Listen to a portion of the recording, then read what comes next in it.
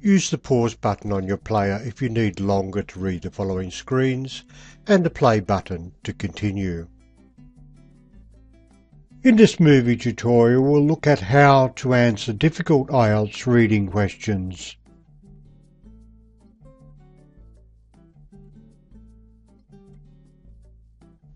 This is the question we will focus on.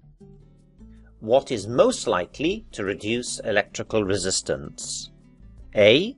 A 12-gauge cable. B. A 14-gauge cable. C. A 16-gauge cable. D. An 18-gauge cable. And here is a text containing the answer.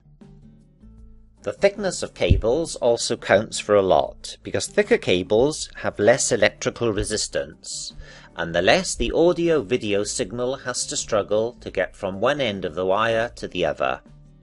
Audio cables are available, most commonly in 12, 14, 16, 18 gauge.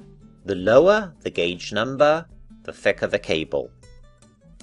If you can connect your equipment together over a distance of less than a couple of meters, 16 or 18 gauge wire is adequate, although you might want to use the lower gauges to be assured of quality.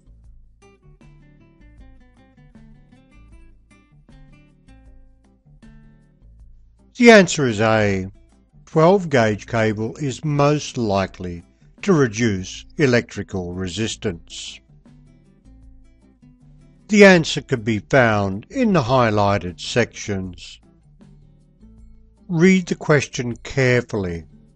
Look for reduce or a word or phrase that has the same meaning. You need to understand the meaning of the numbered gauges. So a 12-gauge cable will be thicker than a 14, 16 and 18-gauge cable. You also have to associate the thickness of a cable with electrical resistance. You need to look in the first line, which makes it clear that thick cables have less, therefore reduce, electrical resistance.